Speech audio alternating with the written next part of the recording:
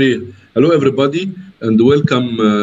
Hope to you all nice Friday and coming Eid vacations. كل سنة وانتم طيبين. Today is one of the cardio risk waves. Today it is unusual because it will deal with antithrombotics and anticoagulants.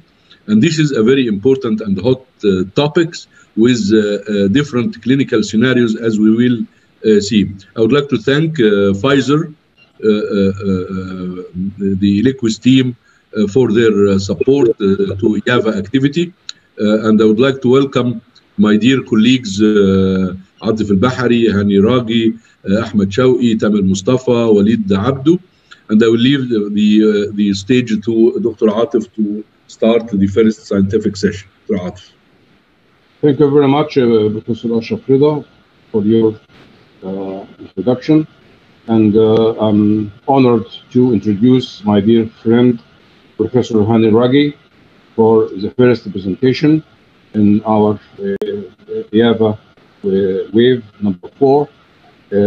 It will be here a very important topic, antithrombotic strategies in acute coronary syndrome patients complicated by atrial fibrillation. Professor Hani, please. Thank you very much. Can you see my screen? Yes. Thank you. Thank you. Good afternoon, everybody. Thank you, Professor Atif, for the introduction. Professor Ashraf Rida, dear colleagues and dear attendees. Sometimes we fall into the difficult situation of, can you hear me well? I can hear some background noise. It's okay. Okay. It's okay, but it's okay. Sometimes we fall into the difficult situation of patients who have acute coronary syndromes, which are complicated by atrial fibrillation. And the whole world is looking at how we should manage those patients. Sorry, my slides are not moving. I'll stop sharing and share again.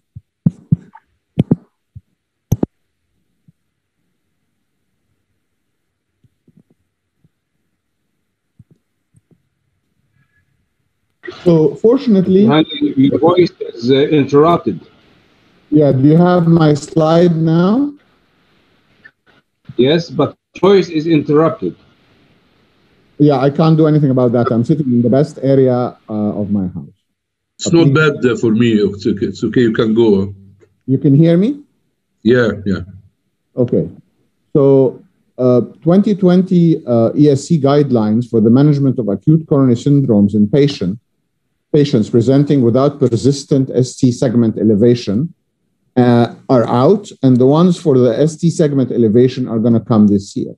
I don't need to remind you of the different types of classes, class 1, 2, which is 2A and B, and class 3. Basically, class 1 is what you should be doing, and class 2A is something that is probably good to be doing. Class 2B is something you should be careful about doing, but you can do. And class 3 is something you probably should not be doing. The level of evidence A is evidence derived from multiple randomized clinical trials or large meta-analysis. B is a single randomized clinical trial or large non-randomized study.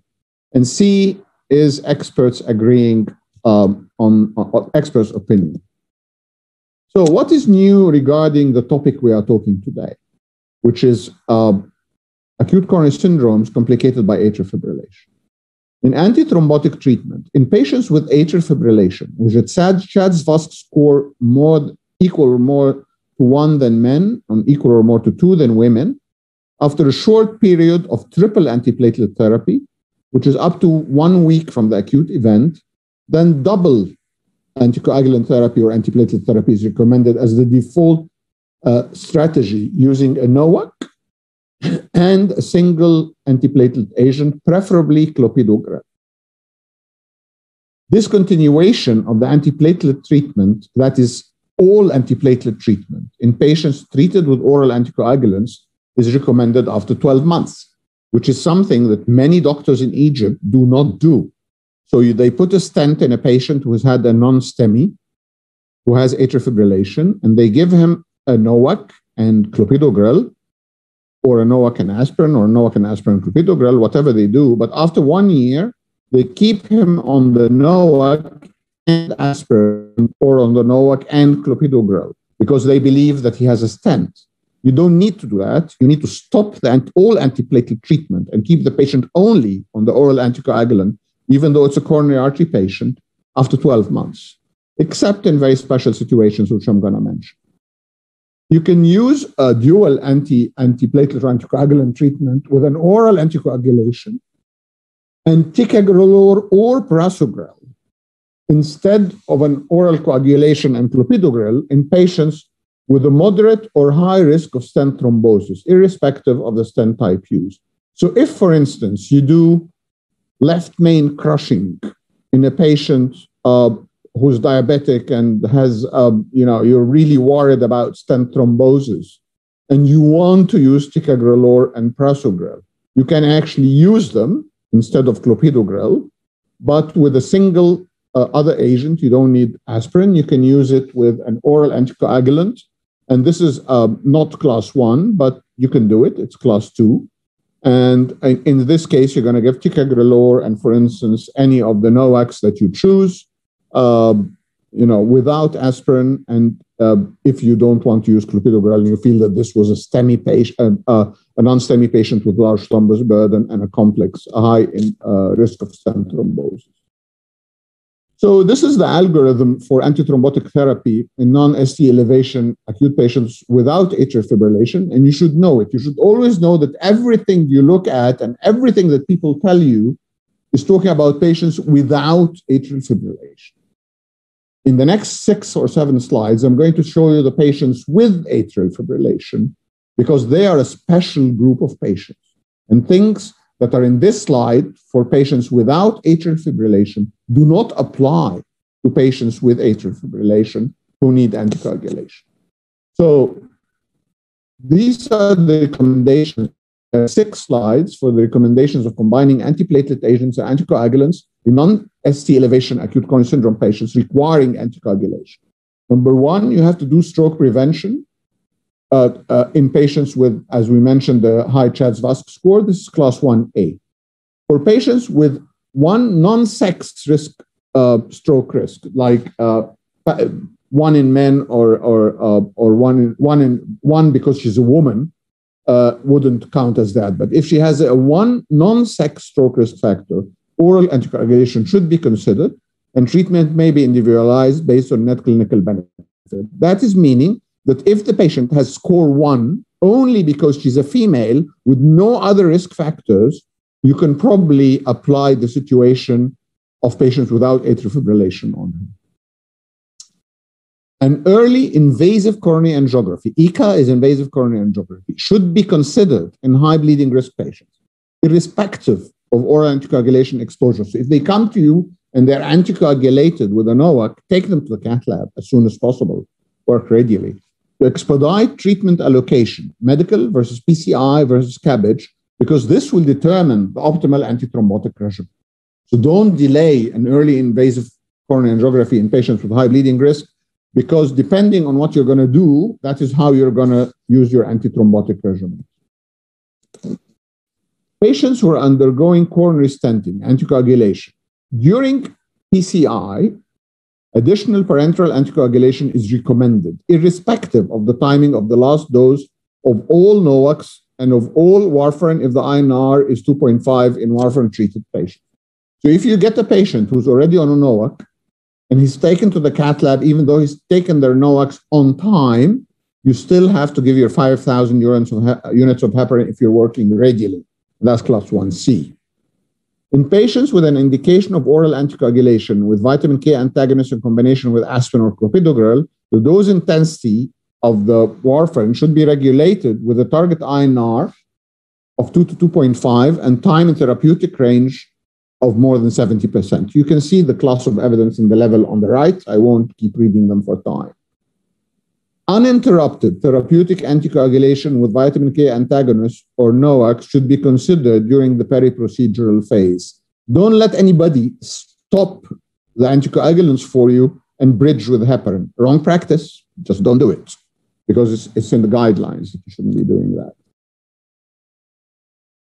regarding the antiplatelet treatment, in patients with atrial fibrillation, CHA2DS2-VASc score more than 1 in men and 2 in women, after a short time of triple antithrombotic treatment, which is up to 1 week from the acute event, double antithrombotic treatment is recommended as the default strategy, using a NOAC at the recommended dose for stroke prevention and a single oral antiplatelet agent, preferably clopidogrel.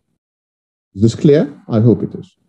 Very procedural DAPT administration consisting of aspirin, clopidogrel up to 1 week is recommended. So this is class 1A. The patients get given aspirin, clopidogrel, and a NOAC for 1 week. After 1 week, the aspirin is discontinued and the NOAC and the clopidogrel are continued. Discontinuation in antiplatelet treatment in patients treated with oral anticoagulation is recommended after 12 months. So I remind you again that at 12 months, we have to call the patients and stop the clopidogrel. If they had been on aspirin, also stop the aspirin. Whatever antiplatelet agent they were on, they will stop it, and they will continue with their stent-in only on oral anticoagulation.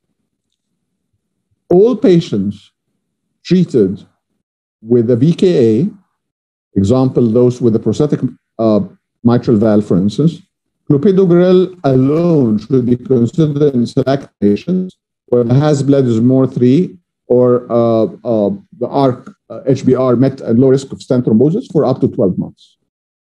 When rivaroxaban is used and concerns about high bleeding risk prevails over stent thrombosis or stroke risk, you should use the small dose of rivaroxaban, 15 milligram compared to the 20 milligrams for the duration of the concomitant SAPTO-DAPT.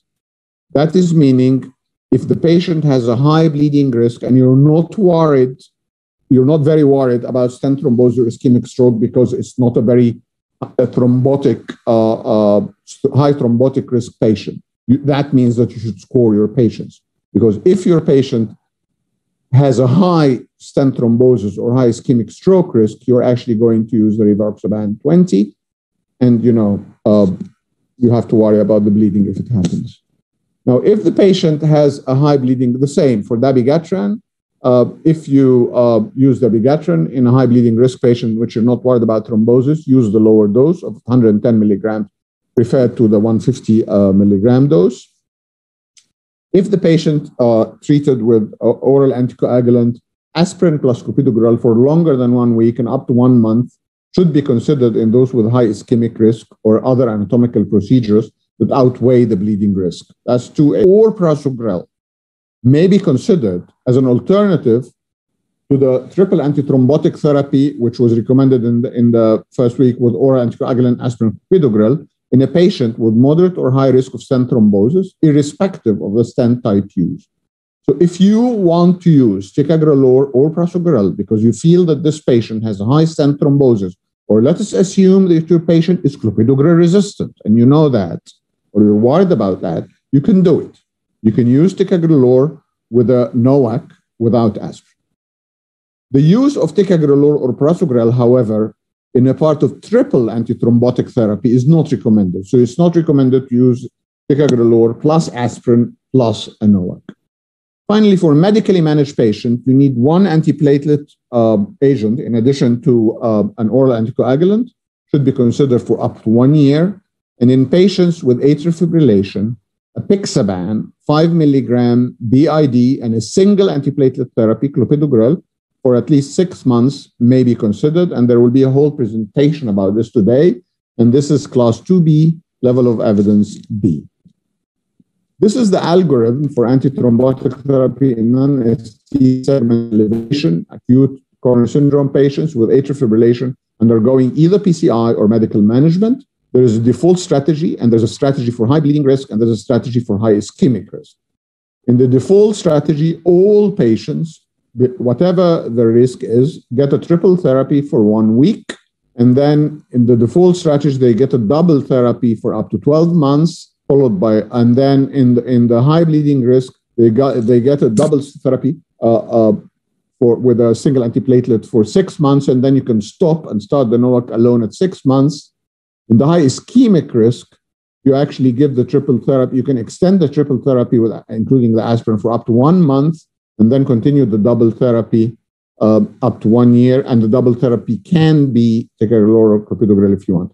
After 1 year, everybody again goes through the same management where you stop all antiplatelets, regardless of the basic risk, because after 1 year, you only need the NOAC. There's a preference for a NOAC over a VKA for the default strategy, unless there's a contraindication like a prosthetic valve. And the recommended doses for the NOACs are apixaban twice daily, 5 milligram, it's standard dose. Dabigatran, either in the reduced dose or the standard dose, edoxaban in the standard dose, and rivaroxaban, either in the reduced dose or the standard dose, as I mentioned. NOAC dose reductions are recommended in all patients with renal failure and may be considered in patients with an ARC high bleeding risk.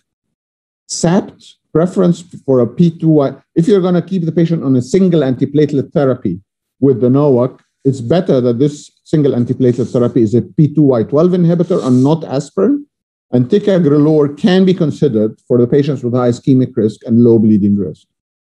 Treatment more than 1 month, oral anticoagulant plus DAPT, which is a triple antithrombotic therapy, may be considered for up to 6 months in select patients with a very high ischemic risk.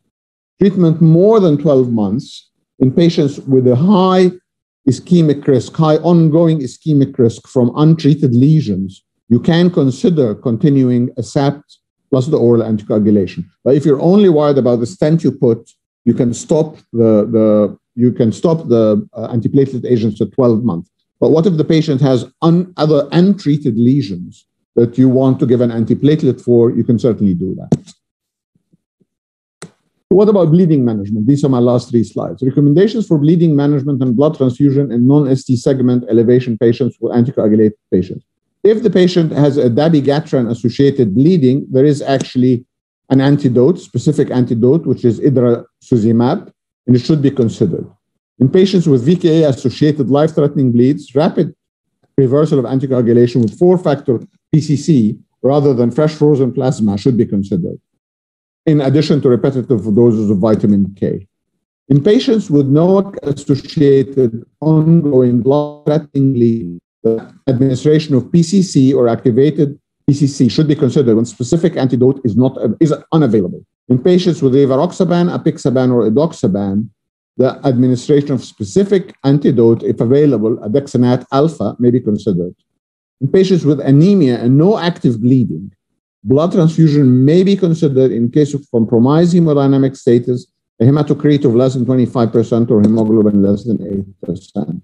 This is my last slide. I just want to mention that some of the data in the guidelines were from a very recent trial, the Augustus trial, which has been written in Circulation this year, and which is going to be presented at the end of this hopefully very useful day. Thank you very much. I'm happy to take any questions. Thank you, Hani. Actually, this field is very dynamic field.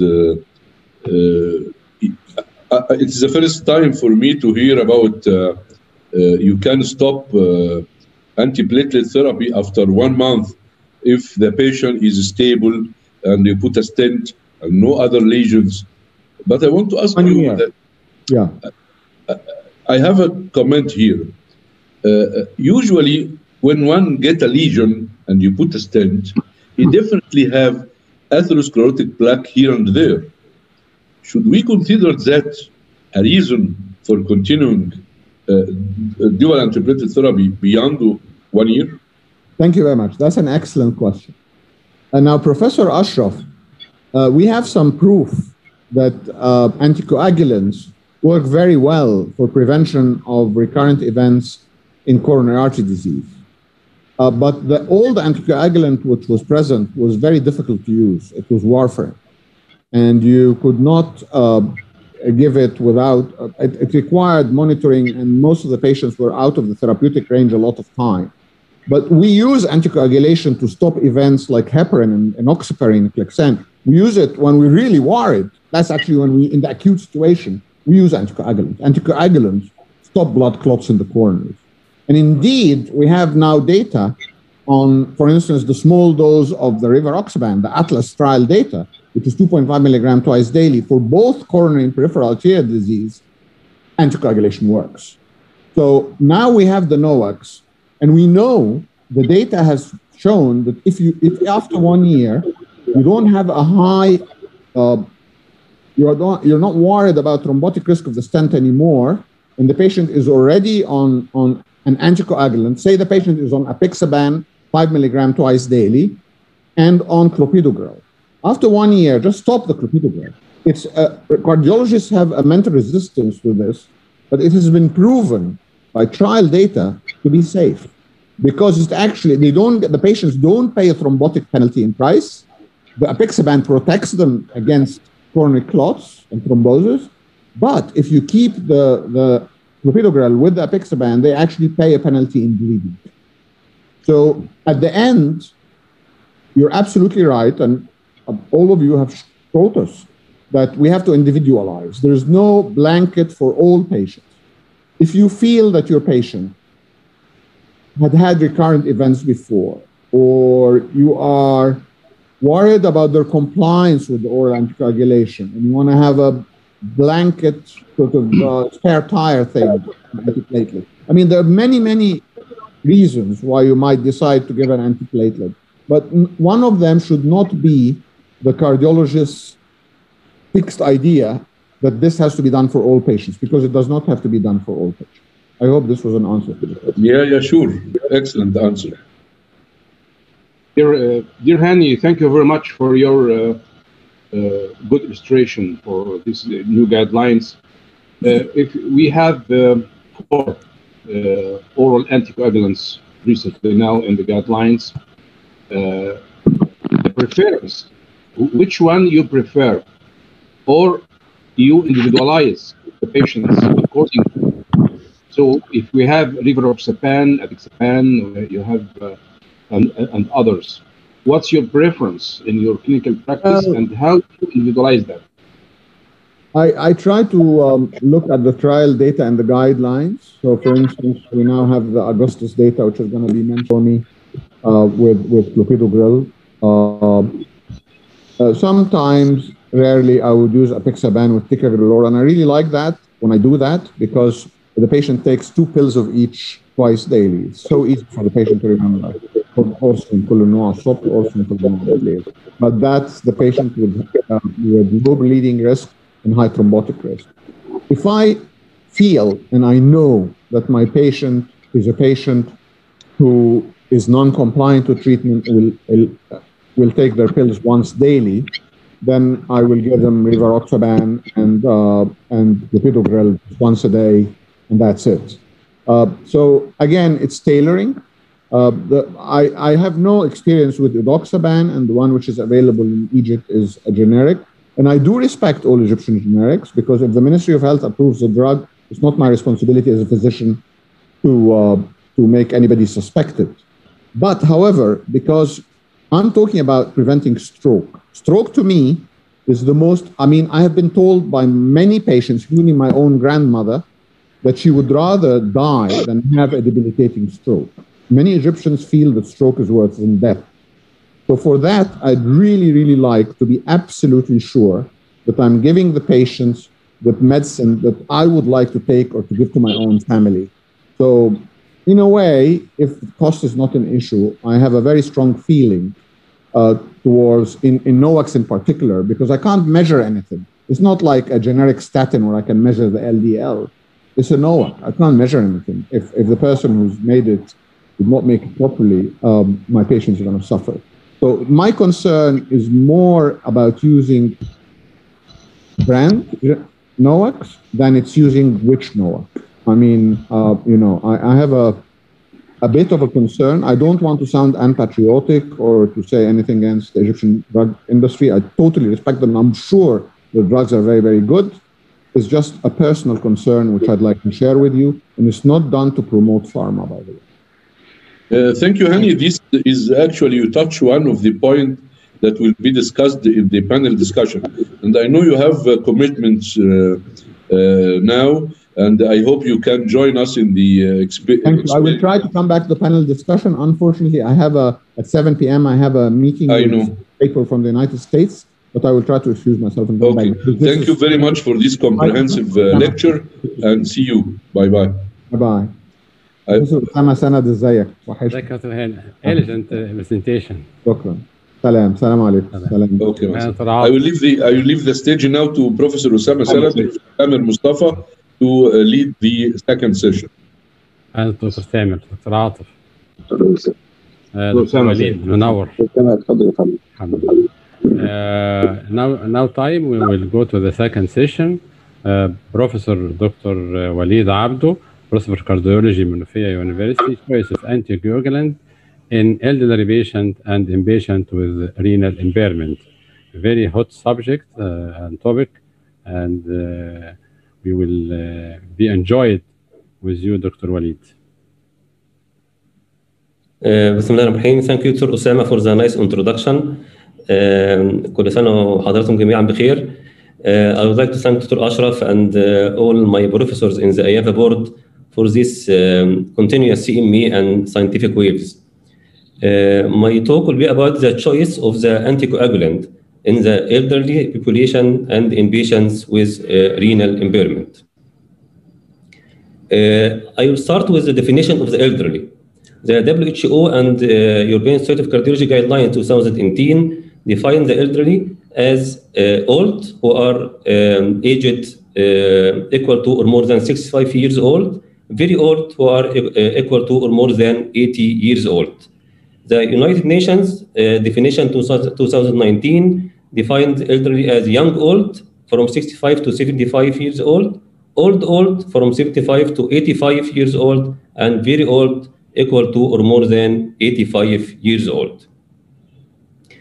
And actually the number of the elderly patients continues to increase dramatically to be 8.5% of the current world's population in 2020, and it is expected to double to be about 17% by 2050.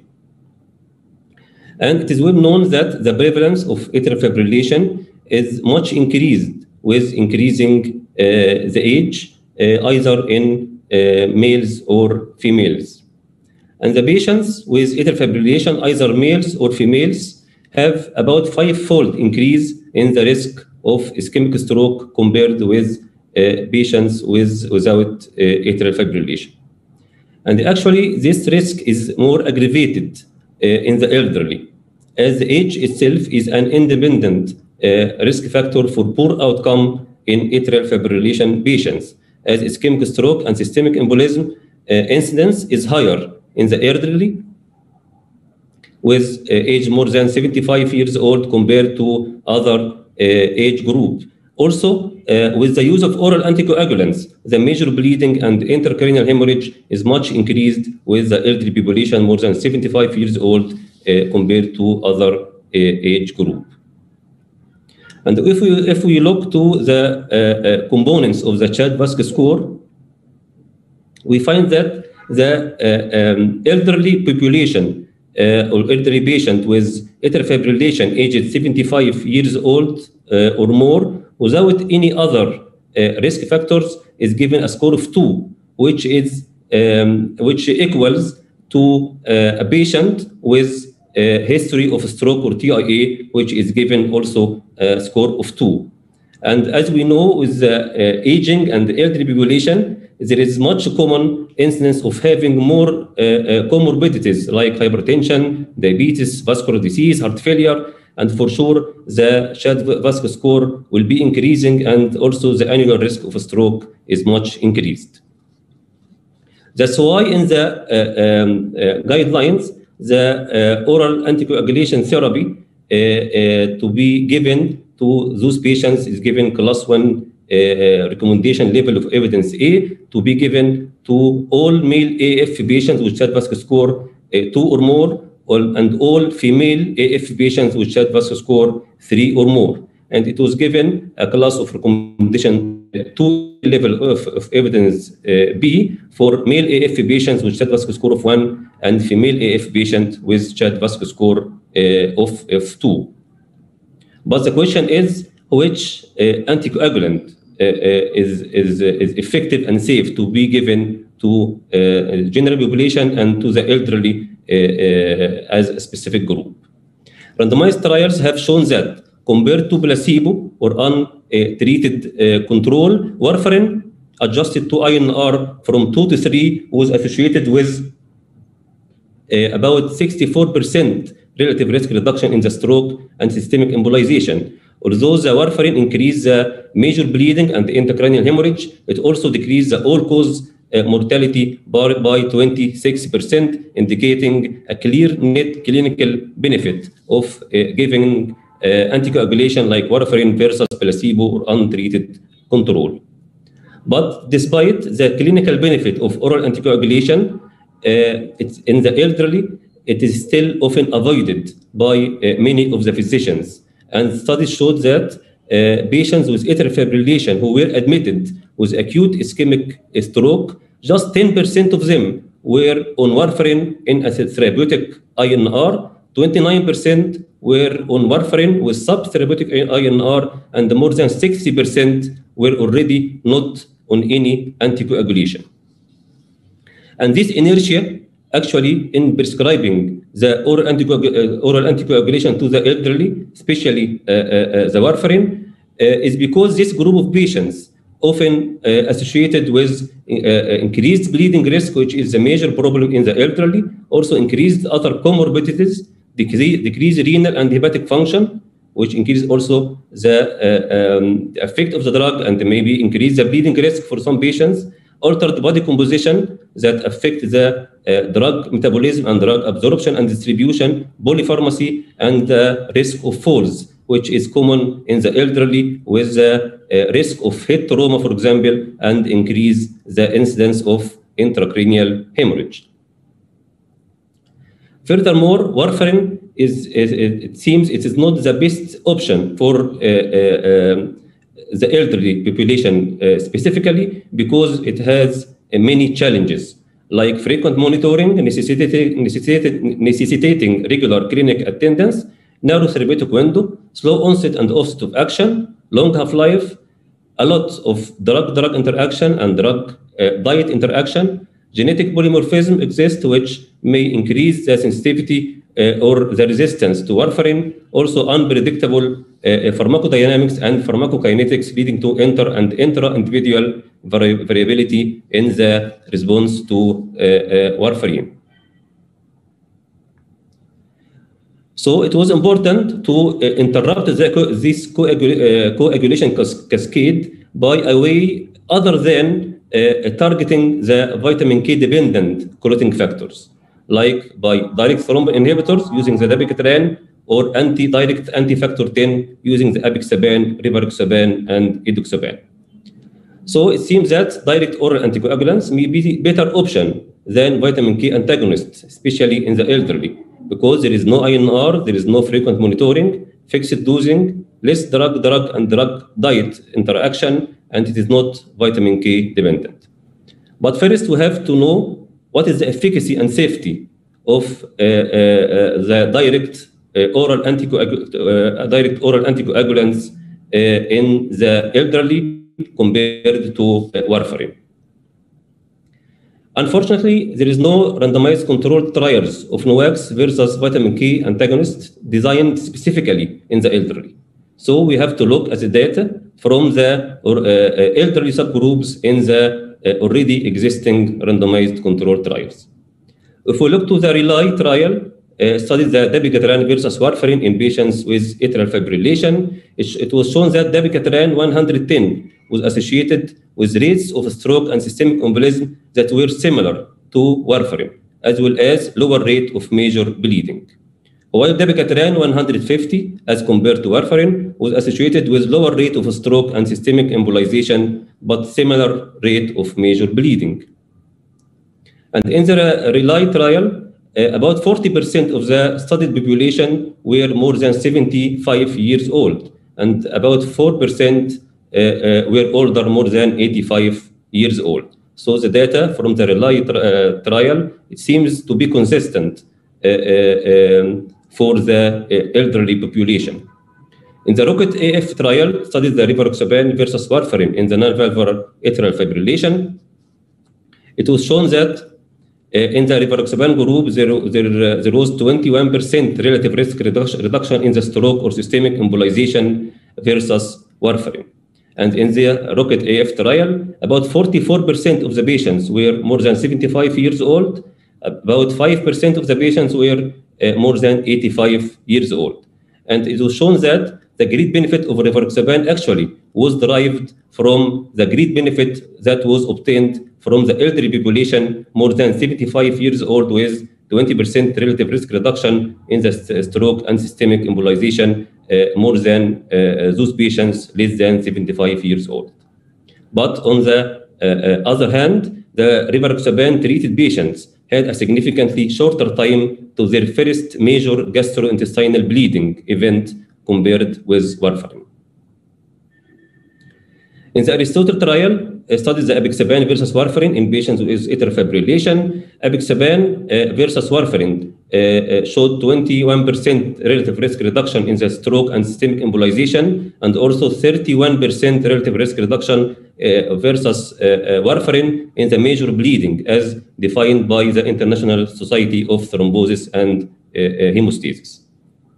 And in the Aristotle trial, 31% of the population were more than 75 years old, 13% of the population were more than 80 years old, and fewer patients were more than 90 years old. So again, it seems that the result from the Aristotle trial is maintained for the elderly population. In the ENGAGE AF TIMI48 trial, it studied the edoxaban versus warfarin in patients with atrial fibrillation. Also, in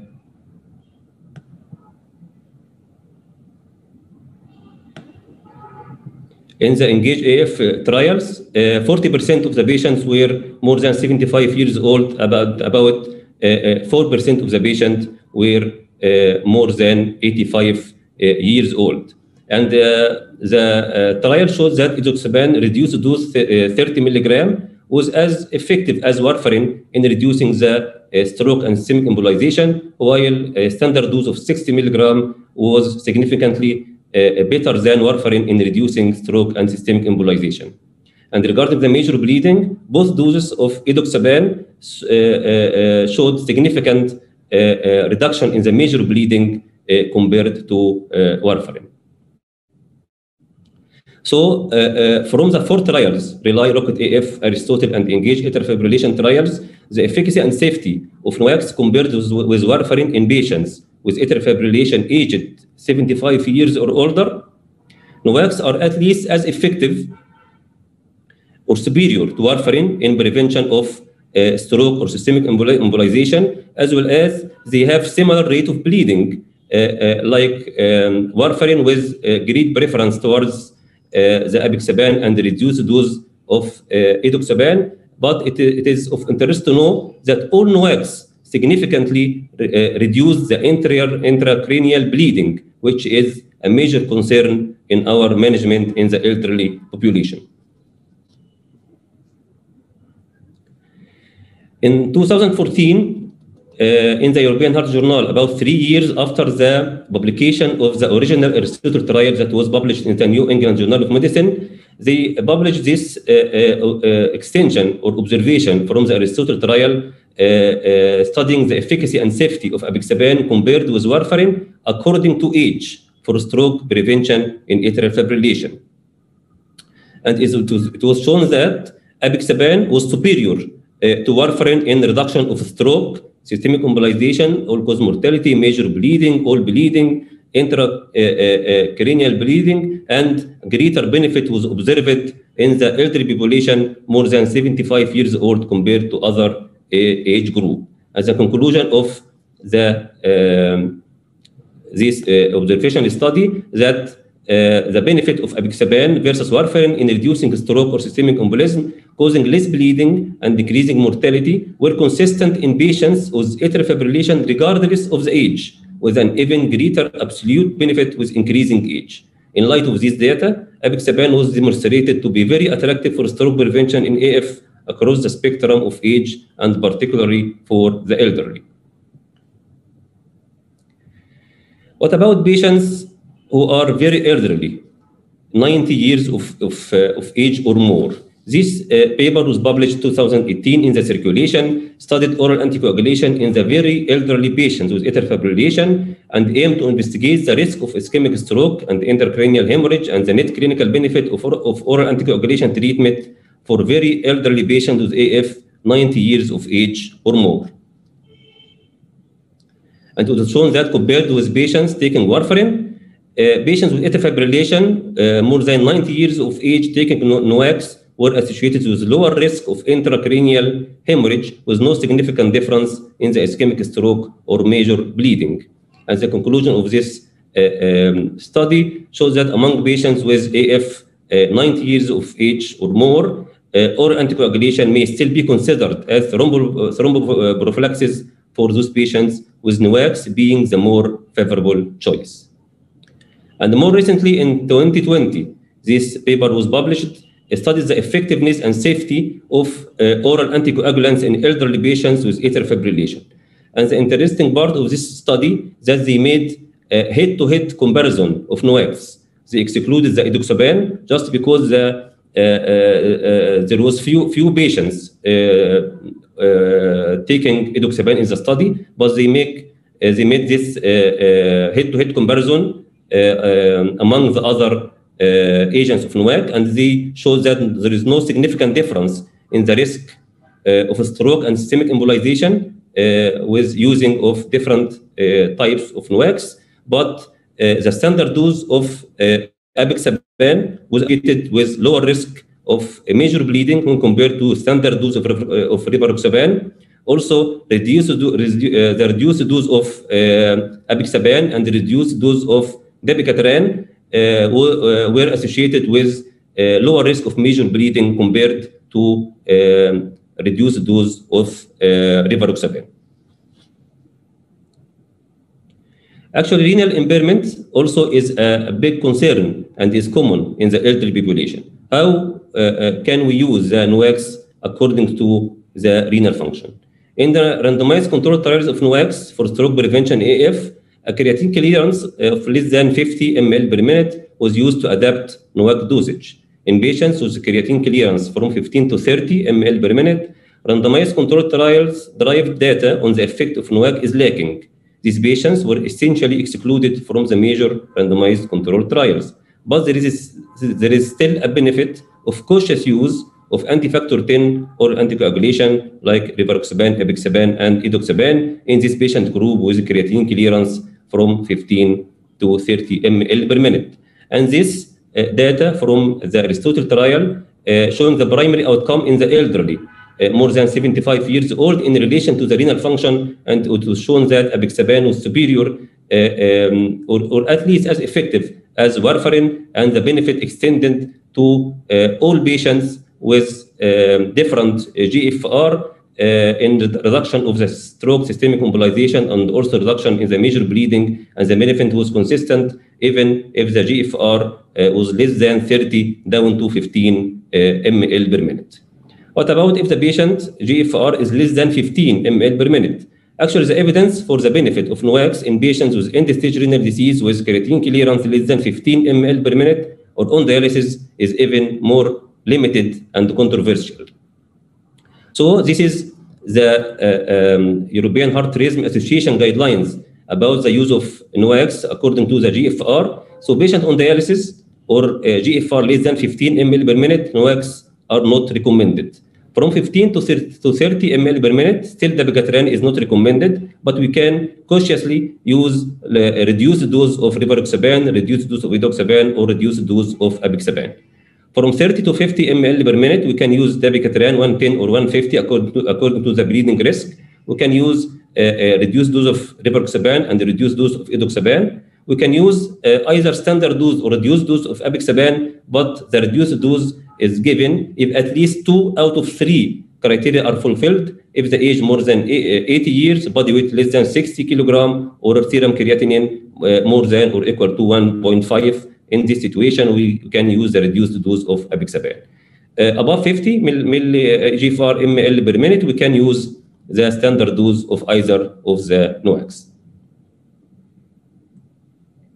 So to conclude, the choice of NOACs for stroke prevention AF according to the patient characteristics in general population and also in the elderly. If the patient is elderly, we can use NOACs preferred for sure over vitamin K antagonist. We can use apixaban, dabigatran, reduced dose, edoxaban, because they are associated with lower rate of major bleeding than warfarin. If there is high risk of bleeding, you can use apixaban, edoxaban, or reduced dose of dabigatran. If there is previous GI bleeding, you can use apixaban or edoxaban. In severe renal impairment, apixaban is better than rivaroxaban, which is better than edoxaban. With dyspepsia or GERD, you can use apixaban, rivaroxaban, or edoxaban. If the patient has a nasogastric tube or big tube for enteral administration, you can use apixaban or rivaroxaban. But if the patient is concerned about the number of pills per day, or if there is a concern about non-adherence to twice daily regimen, or there is a request to minimize the pill burden, so we can use the once daily agents of NOACs like rivaroxaban or edoxaban. Finally, in the COVID pandemics, it is recommended by the British Society of Hematology and Royal College of General Practitioners, the Anticoagulation Forum. It is recommended to switch all patients, especially the elderly, from vitamin K antagonist to NOACs whenever possible, to minimize the need for frequent monitoring and clinic visits. So my take-home message, dear professors and colleagues, the prevalence and risk of atrial fibrillation increases with aging. Although age alone is not a contraindication for anticoagulant therapy, underuse and underdosing of anticoagulants are common in older patients. NOACs are relevant and effective therapeutic intervention for stroke prevention in the elderly patients with atrial fibrillation. The decision regarding the appropriate agent and dose should be based on clinical evidence for efficacy and safety, especially in the elderly, taking into account clinical, geriatric criteria, and renal function. Physician confidence in prescribing NOACs for elderly patients is encouraged. And finally, randomized controlled trials comparing NOAC versus NOAC in general population and in the elderly specifically are awaiting. And thank you for your attention. Thank you, Professor Walid, and welcome Professor Hazem Khamis. And I leave the stage for Osama Sanad and Tamer Mustafa for the discussion with Professor Walid. أهلا دكتور حازم منور. دكتور أسامة بيه سوري أنا ترتيب كان عندي مؤتمر في الإسماعيلية ولسه راجع. أهلا الحمد لله على السلامة. منور الله دكتور يسلمك تامر. وراسك. كلكم طيبين. دكتور تامر طيب. أنا حابب أسأل الدكتور وليد، هو حطينا في دايليما as regard الالدري اللي هو خلينا نقول الالدري above the age of 75 عشان أنا والدكتور أشرف قاعدين. Actually بس في actually up till now there is no definite there is no sure definition for the elderly.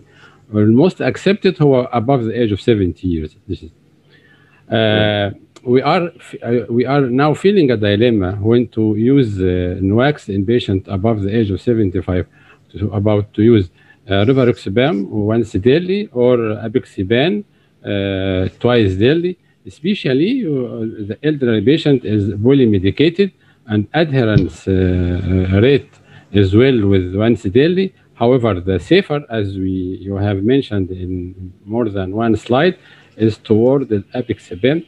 Second point is that apixaban can be adjusted dose according to the age, as you have to the age and renal function, and also to the weight. But now I need a clear guideline. Above the age of 70, you start with apixaban or rivaroxaban. Thank you, Dr. Osama. Actually, it is not an easy question because we have two issues. We have the issue of the adherence and we have the issue of the safety. If we look at the issue of the safety as a priority, trials showed that apixaban, either the standard dose or the reduced dose, both of them showed significantly less major bleeding and more importantly, less intracranial bleeding. So as a safety priority, I will prefer apixaban. Regarding the adherence, reduced dose or at full dose? Regarding the adherence, because the apixaban is given twice daily and the rivaroxaban, for example, is given once daily, I think it is not a big deal because there is some programs, especially in the elderly, are given to increase the adherence. If the adherence is the main concern, we can encourage the patient about the safety of the drug, about the risk of intracranial bleeding, the major bleeding, the GIT bleeding. We can help the patient about the adherence by either reminder, either we can give him the box tablets. You can encourage the attendants or the relatives just to remind him with the dosing schedule. Because for my opinion, I put the safety for any drug, especially in the elderly, I put it as a priority before any other things. And the full dose, I think, in response to your answer, Professor Osama, full dose unless creatinine is above 1.5 or his weight below 60 kilogram. But I have a comment, Dr. Walid.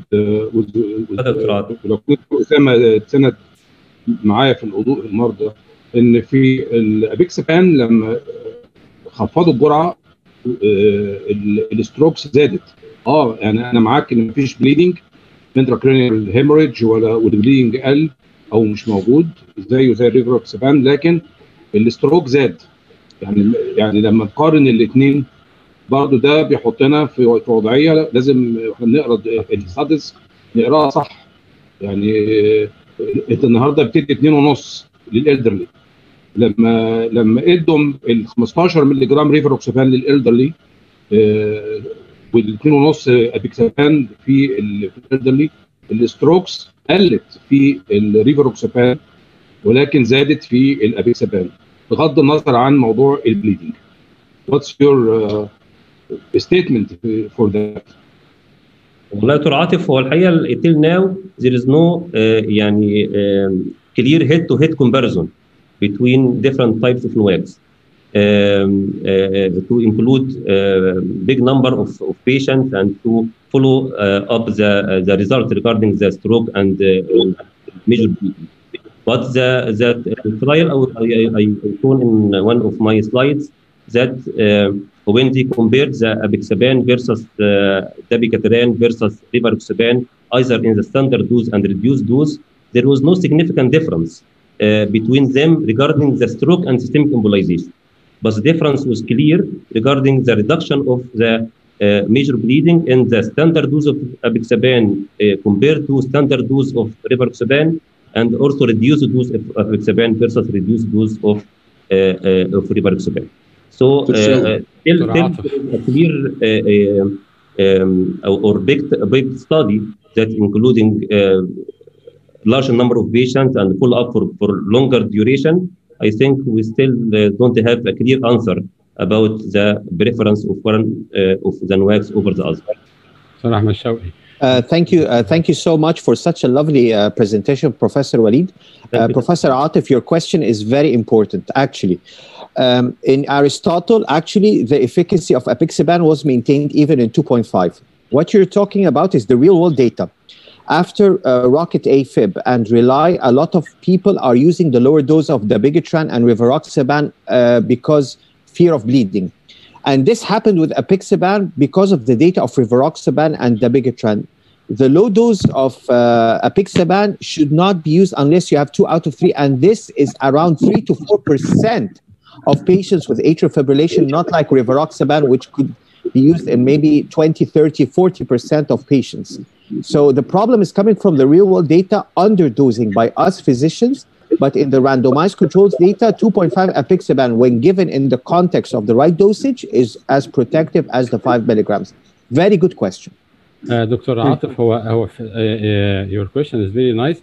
There is definitely a high dose better, but the interaction between the high dose and the low dose, it is not significant, which means that Dr. Ahmed Shawqi is right, and the protective effect is not significant between the high dose or low dose. But actually, when I facing a patient with 80 years or 85 years, I'd be anxious to give him a full dose. Actually, even the data recommend a high dose, but actually I will fear. What you recommend, Dr. Walid? يعني this is can be done on individual basis. Dr. Osama الحقيقة. We can we see يعني if the patient has another factors that increase the bleeding risk, for example uncontrolled يعني خليني اقول لك حاجه، قصه معروفه يمكن بدون ذكر اسامي. واحد زميل لينا والدته جالها بروكسيسمال اي اف، اشرف عارف القصه اعتقد او حاجه، واداها ابيكسابام 5 مللي جرام توايس ديلي، وبعد كده الاي اف رجعت ساينس، وبعد ما رجعت ساينس وهي ماشيه على البيكسابام جالها 5 مللي جرام توايس ديلي، جالها سيريبرال هيموريج ودايت توداي. فبرضه الواحد يعني هي her age is 85 years، فالموضوع برضه يعني مش ما اعتقدش انه سهل قوي يا استاذ احمد ان الواحد هيدي 5 مللي جرام لعيان عنده حاجه و80 سنه وحتى even good renal function وانا هبقى مطمن. وبصراحه I agree totally that you have to be cautious and individualized, and guidelines are just individualization. But even if we protect all our patients, there is no zero bleeding. There is bleeding even if we give aspirin. Even if we don't give anything, probably intracranial hemorrhage can also occur. But the problem is in the real world data is there's a lot of underdosing, especially with apixaban. I don't know why. And 2.5 is very weak as compared to the 5 milligrams. Even if you look at the renal dialysis patients that were included in apixaban's renal atrial fibrillation study, and these are dialysis patients, they're not some sort of CKD, they're dialysis patients.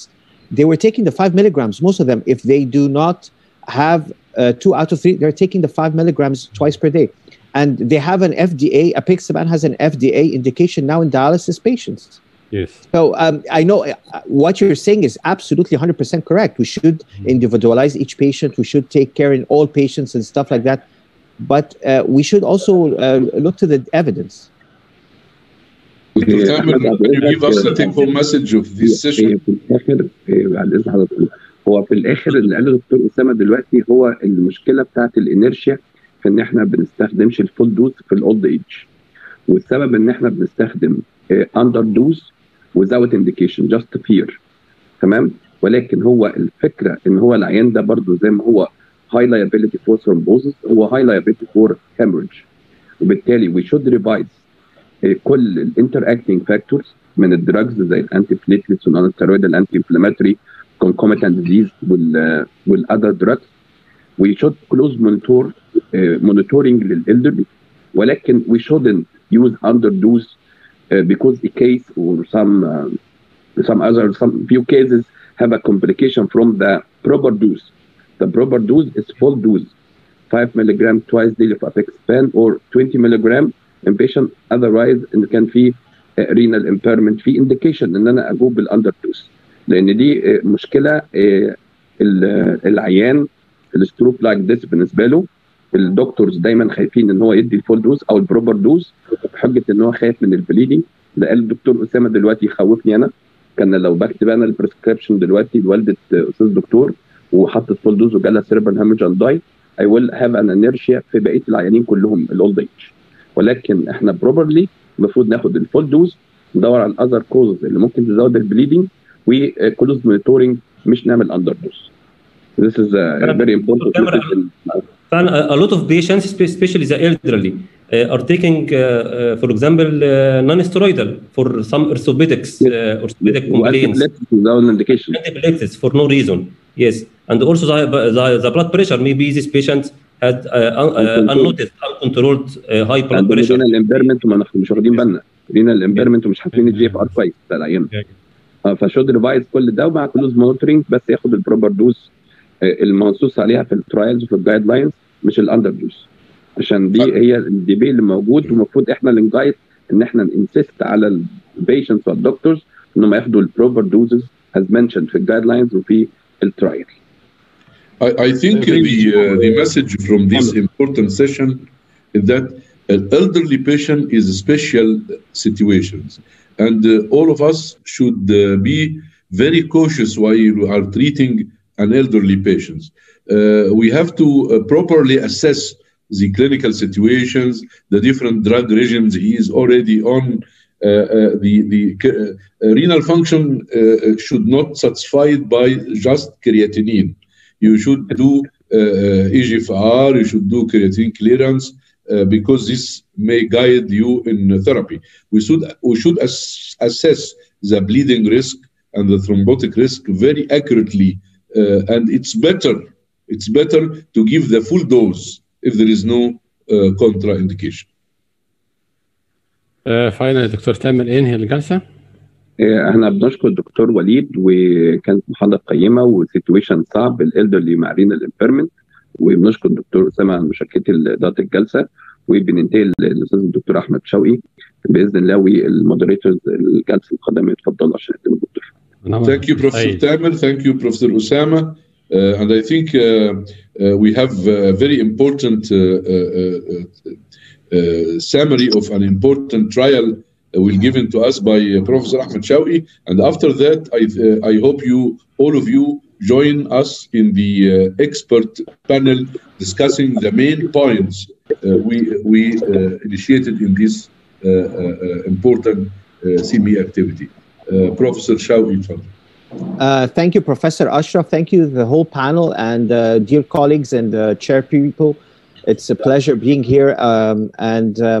Today we're going to discuss the Augustus trial. Why we're going to discuss it, we'll see.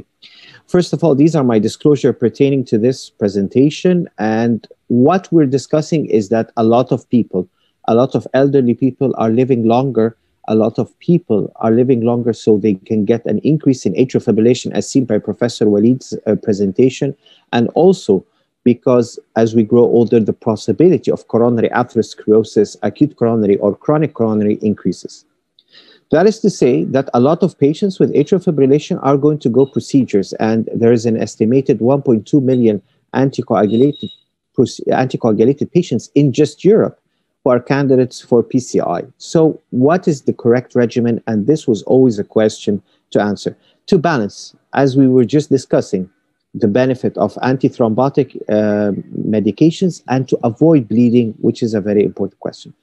It started off years and years ago because there is an increase in bleeding, and when we have a lot of anticoagulants in addition to the P2Y12 and aspirin. And actually, if we look at the mortality for major bleeding in hospital, it's much higher than expected. So this is an important, really important thing, that major bleeding, it increases in hospital mortality significantly, and this is data from the CATH PCI registry. So what to do? Do we give the anticoagulation therapy alone? Do we give the antiplatelet, dual antiplatelet alone? Do we give both? And I know before 2016, in atrial fibrillation guidelines, there were atrial fibrillation patients just taking aspirin, which is now, since 2016, is a contraindication. There is no benefit from aspirin in these patients. So, do we give dual therapy or triple therapy? This is what we're going to discuss. The first study actually on dual versus triple therapy was the WEST study, and this included vitamin K antagonists in the double therapy, that is to say vitamin K antagonist in addition to clopidogrel versus vitamin K antagonist aspirin and clopidogrel. And as you can see, the bleeding is markedly reduced when you remove the aspirin. There is a 67% relative risk reduction of bleeding. So this is very important, that bleeding, as we said, increases mortality, and in the same time, we need both an antiplatelet and an anticoagulant. And this actually did not just reduce bleeding, it also reduced all-cause mortality. And as we said, again, bleeding, as does stroke, increases mortality. So this is very important to take into consideration. And since the West, I think it was in 2013, 2014, I can't remember exactly, but there was a trend to omit aspirin in certain cases. But with the advent of the NOACs, I think better and better safety data has been seen. Let's take them chronologically. The Pioneer PCI was the first one, actually, for a NOAC in PCI. And actually, it had three arms. It had vitamin K plus aspirin plus clopidogrel, or DAPT, that is to say, rivaroxaban 50 milligrams, not 20, plus a single antiplatelet, usually it was clopidogrel. And in the middle, an arm which is a little bit obscure, and it shouldn't be used for AF prophylaxis against stroke, which is rivaroxaban's 2.5 BID. And this was like the ATLAS study in acute coronary syndromes, in which rivaroxaban was given in addition to dual antiplatelet in high ischemic burden patients. So what happened? Was rivaroxaban plus a single antiplatelet as good as or less in bleeding than a vitamin K antagonist and DAPT? Actually, yes. The clinically significant bleeding was much less without an increase in stent thrombosis or cardiovascular events. So taking a NOAC plus a single antiplatelet agent showed a significant improvement in clinically significant bleeding in PIONEER. Then came the Dabigatran with dual PCI, and they tried a triple arms too, warfarin and P2Y12 and aspirin, Dabigatran 110 and clopidogrel, and actually some of the patients here took ticagrelor, very few, but there were. Dabigatran 150 milligrams plus clopidogrel, and they were looking at which arm would be the best in. First endpoint is major or clinically relevant non-major bleeding, and of course the efficacy, which is the reduction or the non-increase in cardiovascular events. And as you can see, definitely with both Dabigatran's dual therapy, that is to say Dabigatran and a P2Y12, whether 110 or 150, it was better than triple therapy with warfarin for bleeding, especially the International Society of Thrombosis and Hemostasis major bleeding. There you can see definitely there's a significant reduction, seen more even in the Dabigatran 110. Without, and this is important, without an increase of thromboembolic events or myocardial infarctions or unplanned revascularization or stent thrombosis. That is to say, not only are they better for bleeding, but they are as safe as giving the full spectrum of anticoagulation, and this is important to say. How about Augustus? Augustus was the third, but Augustus had another plan to go ahead. It was studying two hypotheses. It's not just one. It was studying the hypotheses of apixaban versus triple therapy, understandable, seen before in REDUAL and PIONEER. But the other hypothesis is the aspirin. We know apixaban in Averroes really reduced the use of aspirin in atrial fibrillation prophylaxis. Let's see how much this affects aspirin in PCI. These were actually patients, whether acute or chronic coronary syndrome, undergoing intervention, and they were atrial fibrillation patients, all of them, be prior, persistent, and they were randomized into four groups. Two big groups that start off with apixaban 5 milligrams and vitamin K antagonists looking at an INR 2.2 to 3. Again, as we say, with apixaban, as you can see in the less bold color, 2.5 in selected patients. And selected patients means the 2 out of 3 rule, which is in age 80 or above, body weight 60 or below, or creatinine 1.5 or above, not just the creatinine clearance, not any other way of thinking. It's the 5 milligrams, which is used nearly in most patients, or 95% or more patients. In each group, apixaban and vitamin K, there were 2 arms, which were also double-blinded, and they were given either aspirin or placebo. That is to say, dual therapy or triple therapy. So the primary outcome, again, as seen in REDUAL and PIONEER, was bleeding, and the secondary outcomes were the ischemic events and cardiovascular death or hospitalization. An important thing to see from this slide, it is an international study looking at a lot of different genetic differences. It was not a simple racial thing or ethnicity. It was really a multi-ethnic and multi-centric approach. And this is really important, so everything we can apply to most patients.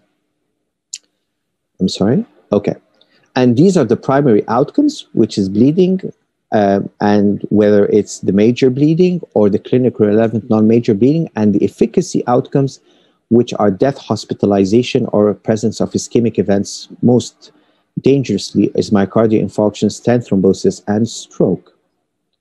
And the statistical analysis was done in a hierarchical testing, whether it's apixaban versus vitamin K, this was the hypothesis number 1, or aspirin versus placebo, hypothesis number 2. First of all, in bleeding reduction, then in death and hospitalization, and then in death and ischemic events. This is called the hierarchical testing to see the statistical analysis. So we have 4 groups, as you can see, and each group consists of patients randomized either to apixaban by itself or vitamin K, those randomized to aspirin or placebo. So in total, there was around 4,600 plus patients. Their average age, and look at this, this is not a young population. Their average age was just below 71, 30% female, and this was a good amount of females recruited in such a trial, And the CHA2DS2-VASc score, because a lot of us go on apixaban's Aristotle was a 2.1, CHA2DS2-VASc score, no, here it was a 3.9, even higher than the randomized controlled studies of atrial fibrillation prophylaxis. And these patients had a Hasbled score of 2.9, I remind you, on average. And a Hasbled score of 3 or more is considered a high risk for bleeding. Okay? And they were, they had acute coronary syndromes or elective PCIs or even acute coronary syndromes that were managed medically. And this was highlighted upon in the guidelines, like Professor Hani Raghi was saying in the first lecture. So this is important. A high CHA2DS2-VASc score, a high Hasbled score, and a lot of patients were taking the 5 milligrams BID of apixaban. So what did happen to the first endpoint, which is bleeding, whether major or clinically relevant non-major bleeding?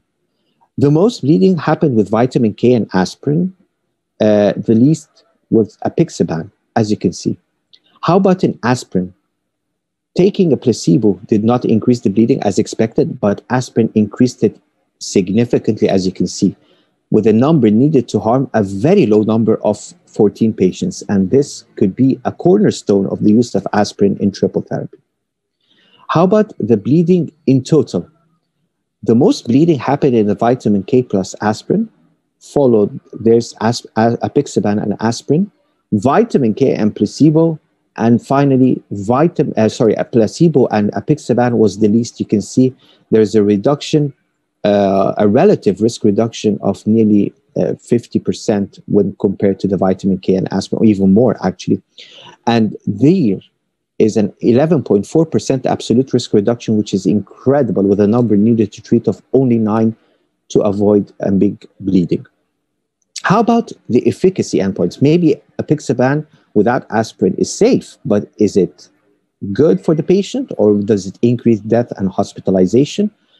Let's look at the data here. With vitamin K, the events were 27.4. With apixaban, it was significantly lower. How about aspirin and placebo? We know aspirin is a very good antiplatelet. Does this omission increase death and hospitalization? Actually, placebo had a 24.7 and aspirin had a 26.2, non-significant increase or decrease in death or hospitalization. It was actually similar. So looking at death and hospitalization in the 4 groups, this is vitamin K plus aspirin, vitamin K plus placebo, they're very equal to each other. Apixaban and aspirin just below that, and a significant reduction, again, a 5.5% absolute risk reduction with apixaban without aspirin, with the number needed to treat 18. Numbers we do not see a lot these days. That is to say, this is an important landmark trial for patients undergoing PCI. As you can see here, the stroke rates definitely were much lower in the apixaban versus the vitamin K antagonism. But again, if you look at the ischemic outcomes, apixaban without aspirin is safe and even better when we're talking about strokes and reduction of hospitalization, 17% relative risk reduction in hospitalization. In aspirin plus placebo, there was no significant difference. That is to say, aspirin's role has been questioned in primary prevention and now is being questioned in triple therapy. And we'll see how the guidelines respond to that. So, in conclusion, the Augustus trial with atrial fibrillation and acute coronary syndrome or PCI, or even patients not undergoing PCI, using apixaban without aspirin not only resulted in less bleedings and fewer hospitalizations, without significant differences in ischemic events than the triple therapy. This is important to take into consideration. And this is why the guidelines in acute coronary syndromes, the default strategy is to give triple therapy, including aspirin, for a week. We know aspirin is important. And only in the high ischemic risk, we can maintain it for a month. I mean in patients with atrial fibrillation, not to say all patients, okay? And then you give the double therapy up to 6 to 12 months, preferably 12 months if the patient doesn't have a high bleeding risk. And after 12 months, it's the NOAC alone, and this is important to take into consideration. In the chronic coronary syndrome, you do have the option of not even writing aspirin from the start and giving NOAC and P2Y12 for 6 months or even longer if the patient has a high ischemic burden. So here again, aspirin has been put to question in the context of an apixaban-related study. And if you look at the guidelines, this is very important because as you saw the previous trials, the Pioneer and the Redual, in patients who have atrial fibrillation, acute coronary syndrome, and PCI, or even chronic coronary syndrome, look at the guidelines. If the patient has a high bleeding risk, has bled 3 or more, it's preferably to give rivaroxaban 15 milligrams as part of the dual therapy. Same here with the dabigatran. If the patient has a high bleeding risk, has bled 3 or more, preferably giving the dabigatran 110 and clopidogrel, not the 150. But they did not even discuss apixaban. This, in an indirect method, shows the efficacy, but more importantly, the safety of apixaban as shown by the Augustus trial. So, my take-home messages are definitely if the patient is going to have triple or dual therapy, whether acute coronary syndrome or chronic coronary syndromes, DOACs or NOACs are preferred.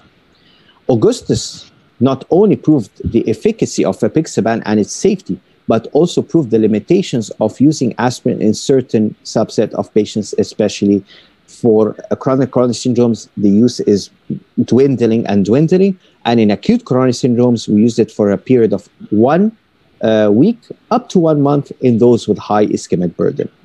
Thank you so much.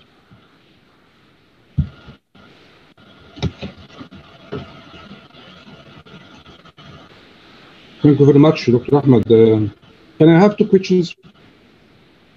Can I ask you? Yes, sir. Please. Yes, please. There's no offense, but my questions are, first, apixaban and the vitamin antagonists were given in this trial to patients in an open label manner. And this may have introduced some intervention bias. This is my first question. My second question, those patients were randomizedly assigned by means of an interactive voice response system to take either apixaban or vitamin K antagonist, and also to receive the aspirin or matching placebo. And can this conceal this randomization? Additionally, as we see here in the trial, the randomization was stratified according to the indication, ACS or PCI at enrollment. Okay, first of all, this study was a double-blinded study. There was no bias when we're talking about allocation. And this is the standard of care in all randomized controlled data and studies. Of course, there are limitations to all studies. And again, the number of patients were what we call diluted when we randomized the patients into 4 subgroups, not only 2. But the consistency of data, the high risk of bleeding, the high risk of thrombosis, the high risk of coronary events really shows this robustly that using NOACs, here apixaban, omitting aspirin in most patients, again, we use them in acute coronary syndrome as part of triple therapy. I did not say anything other than that, but don't use aspirin indefinitely. Don't use aspirin post 1 month. This is what the trial tried to conclude. Actually, Ahmed, it seems that 1 year ago there was a presentation called "Is it time to say goodbye aspirin?" I think there is now many clinical scenarios in which we could withdraw aspirin from the regimen of our patients. One of them is in the presence of atrial fibrillation and acute coronary syndrome, and when we need triple therapy. This could, in the future, apply to even patients without atrial fibrillation? I don't think so. I think aspirin has an important role in secondary prevention. It's definitely there in patients without atrial fibrillation. Of course, with atrial fibrillation, adding of aspirin protects the coronaries a little bit more, but increases the bleeding so much more. This is a point. The other point is aspirin still has a role in primary prevention in the high-risk category. Don't forget that ASCEND and ARRIVE are important studies to reduce the use of aspirin, but most of the patients, in fact, nearly all of them were moderate-risk patients, not high-risk patients, and high-risk patients may benefit, even in diabetics, from aspirin. Thank you, Ahmed, for this actually very elegant data of a very important presentation, and I think also the use of NOAC in the coronary artery disease patients post-PCI or with atrial fibrillation, I think it is now a strategy which should take place in our management. But my question here is about, with all this evidence we have now from the trial and the guidelines, I think it comes now that we have to have a score, a global score, not a ischemic score separately and bleeding score separately. We have to have a global score. We have to have also the gastroenterologist, the neurologist join with us in the management of those patients. I think if we in the future have such a score, I think this will improve our management in such bit, because I know in a lot of circumstances we have a lot of inertia in prescribing triple therapy for the fear of bleeding, despite that the patient may have a lot of ischemic risk events. So I think a presence of a group score will be more beneficial. The use of the joint management and co-managed strategies with the gastroenterologist and neurologist, I think, is also important. And it is deserving here to say, from the practical point of view, that apixaban per se is much more safer as regard bleeding for those patients with high risk of GI bleeding. And this is a practical point we have to mention here in such a very elegant session. Thank you, Ahmed, again for this elegant presentation. Thank you. Love your comments. Exactly, I agree totally. And the scores are there. You know, you can use the Hasbled, you can use the Crusade, but definitely if you have a patient with AFib, use the Hasbled, regardless he's in acute or in a chronic coronary syndrome. But I agree totally. We have to look to the whole picture. Okay, yes. Now let me take the opportunity of having such a great faculty panel to start a panel discussion and expert opinion about some points raised in these sessions, so that we can conclude the most of the sessions and issues raised. And let me share my screen here and start to discuss with you in a few minutes some points I want to raise here. I think this is the point we wanted to take your opinion. First of all, what about the generics? Dr. Hani Raghi already gave an important opinion about using generics. Can I have your insights about this issue, Ahmed Shawqi? Okay. First of all, generics are very important. We know the American market has 70% of its sales is from generics, and the European has 50%. But what most of the countries like ours are not generics, actually, they're copies. And copies are just medications with the same ingredient. I don't know how mixed, and this is in a very different entity. How rigorously does the Ministry of Health look for bioavailability and stuff like that? That's another question. I'm not really questioning our companies that have other medications, but actually in such a patient in which we are looking to prevent a stroke, I would be a very much actually afraid when talking about a medication that I'm giving, not to do a regular checkup with an INR or anti-factor 10. Okay, I think that's why the FDA have a special system to approve generics. Although generics are very important because they are cost effective, they are less costly. However, the efficacy and to be sure that the ingredient is okay, because we are dealing with patients that may have stroke, and we know, all of us know what the meaning of a stroke. So I think one won't be sure that the medicine he is giving is a perfect one, because there is no there is no choice. Are risky enough to have stroke. Very difficult to give drugs and see what happened in this occasion. So I hope we will have in Egypt such system like FDA have to advise us about the generic. Now I want to ask Professor Tamer, when you give one of the NUAC, you think first of the efficacy or the safety? How you balance these issues? Level, but the fear is one issue.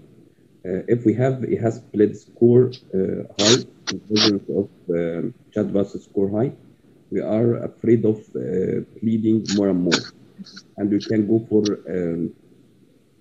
less dose, for less use of the drug of NUAC. Here, the recommendation. Here, nothing. There is something in the voice.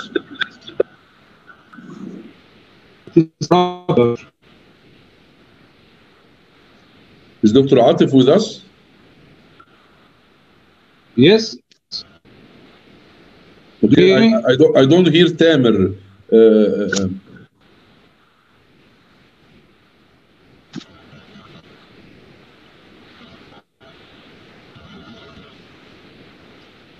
Actually, Tamer, we don't hear you. You hear Tamer, Ahmed Shawqi, Walid?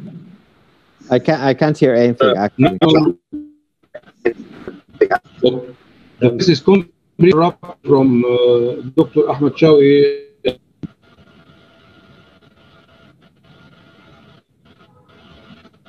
Walid, do you hear me? The voice in the system, or? Yes, I hear now, Dr. Atif. I think if we hear everybody hear everyone, I think the problem is in Tamer's mic. So we hear each other. Yes. Yes. Okay. Well, I hear you.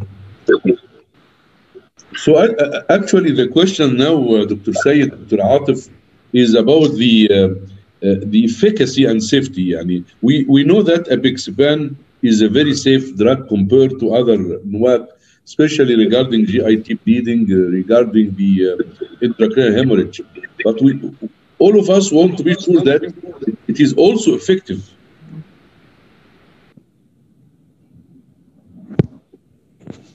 Dr. Sayed. As you mentioned, and as Professor Ahmed mentioned in his elegant presentation, that I think there is a comparable efficacy between rivaroxaban and apixaban in most of the trials, But I think if we are looking to, as I mentioned precisely in my previous comment, that we have to look globally to the picture globally. We have to have the efficacy and the safety in the same plate. So I think, thinking like this, I think the apixaban will have much more weight than the rivaroxaban in such a point if we take it globally for efficacy and safety. Because, as you know, in most of instances and in most of our patients, practically speaking, we have a problem in the GI, like gastropathy, erosive gastropathy, a lot of medications which make the gastrium amenable for gastropathy. So I think if we are taking the safety which is given by the apixaban to the to our strategy of management, I think apixaban will take the hand over rivaroxaban. I agree with you, Syed, and actually this study, which is I'm sharing with you now, is a retrospective study of and the meta-analysis of I think it was 39,000 patients. I know there is no direct comparison clinical trial, but this is retrospective analysis, and it showed that it is not only safe regarding the level of the percentage of intracranial hemorrhage compared with those prescribed rivaroxaban. As you know, this number is 12 or 13 per 1,000 person years for apixaban intracranial hemorrhage compared to 21 per 1,000 person years with rivaroxaban. And this is a very important, and even it is not only safe, but even the incidence rate of ischemic stroke or systemic embolization was 6.6 per 1,000 person years for those prescribed apixaban compared with 8 per 1,000. So it is at least as effective or even more effective than rivaroxaban in this retrospective analysis. And the safety, there is no doubt about the importance of safety. I'd like here but to add, Dr. Ashraf, the very important data you mentioned, but precisely in Egyptians, I think we have the issue of the GI problems, the erosive gastritis, the non-strategic medications of non-steroidal anti-inflammatories without any reason. I think these put the gastrium of all the Egyptians at risk of GI bleeding, and we have to consider this practically when are prescribing and WAC. So I think this will take the apixaban will take the privilege of this. Yes, sure, and I think the coming point is now subgroup of diabetic and renal, and I think Dr. Walid Abdo prescribed the analyze the renal patients with apixaban, but I want here to highlight the importance of the diabetic subgroup in the Aristotle trials that concluded that patient with diabetes receiving apixaban has lower rate of systemic embolization with all-cause mortality, cardiovascular mortality, even intracranial hemorrhage was less than placebo in the using in Aristotle. So it seems that even in the diabetic subgroup, which are a very important high-risk group, it is effective and it is safe in this group. This is FDA recommendation for the renal dose adjustment. And as you know, the apixaban is the most favorable one regarding from NOAC regarding the renal dose adjustment. If you have, they depend on the creatinine clearance. If you have normal creatinine clearance above 80, if you have moderate degree of renal dysfunction, creatinine clearance up to 50, even up to 30 milliliter per minute, you should give 5 milligram BID. You can only use 2.5 milligram BID if any two of the following: creat more than 1.5, age more than 180, and body weight less than 160. However, if your patients approaching 15 milliliter per minute creatinine clearance, here you should use with cautions. Why? Because clinical trial excluded patients with serum creat more than 2.5 and creatinine clearance less than 25. Of course, if the creatinine clearance is less than 15 milli per minute, it is not recommended. However, in the hemodialysis patients, you can give according to risk assessment.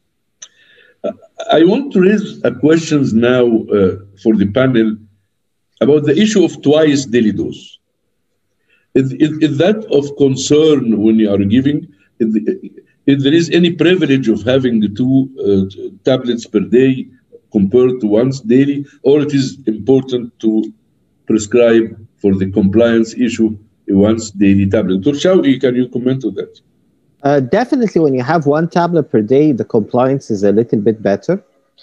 But again, if you have 1 tablet per day and you get a complication, probably the complication will persist for a longer period of time. Could the 2 dose per day of apixaban is the secret ingredient to the success of the safety profile to Eliquis? And this is I think it has a role. There are data to suggest this. But again, speaking pragmatically, of course, 1 tablet per day is better than 2 for compliance reasons. But I think Eliquis really got it right when they had the 2 tablets per day. It had the safety regimen really up there. Okay, do you know that there is an important study concluded that based, again, it is a retrospective analysis of real-world data on the use of twice daily. Of course, we have to know that all the oral anticoagulants, NOAC, have similar half-life.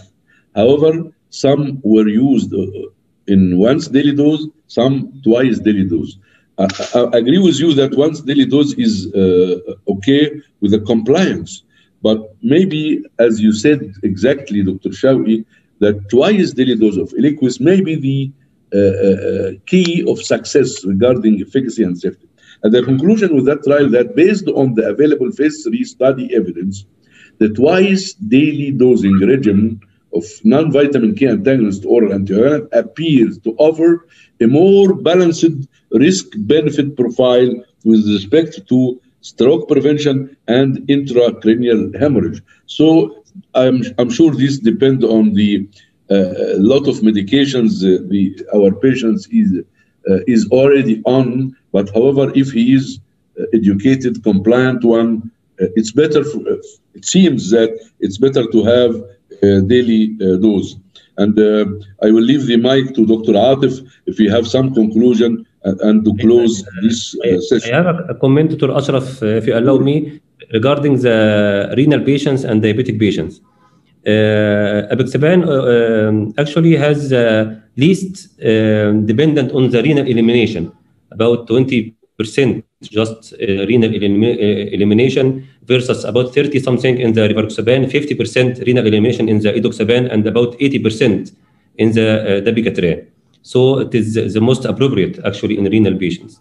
Another thing in the diabetic patients, most of them already suffering from gastropathy, and many physicians prescribe aspirin, for example, for diabetic patients, just for as a primary prevention, maybe without taking care that they are already on anticoagulation, which may increase the GI bleeding. Also, many diabetics also taking multivitamins, which cause also gastropathy and the erosive gastritis, which also increase the risk of GI bleeding. So for diabetic patients, it is more safe to choose the NOACs with the least effect on the risk of GI bleeding.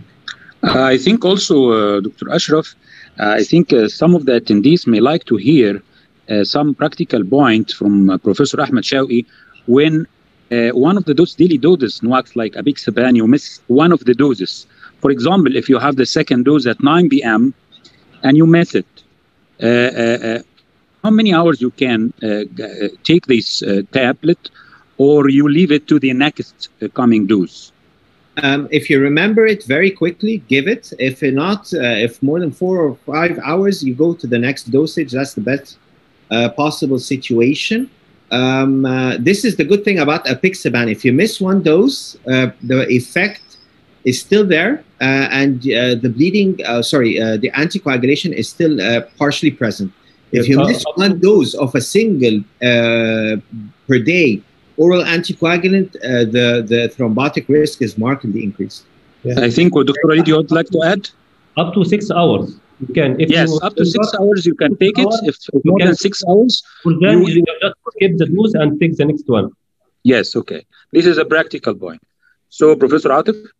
I'd like to make some conclusion rapidly because we are different, but we should have one coin to buy by. First of all, the oral anticoagulants are not candy. They are not sweeters. مش بونبون يعني.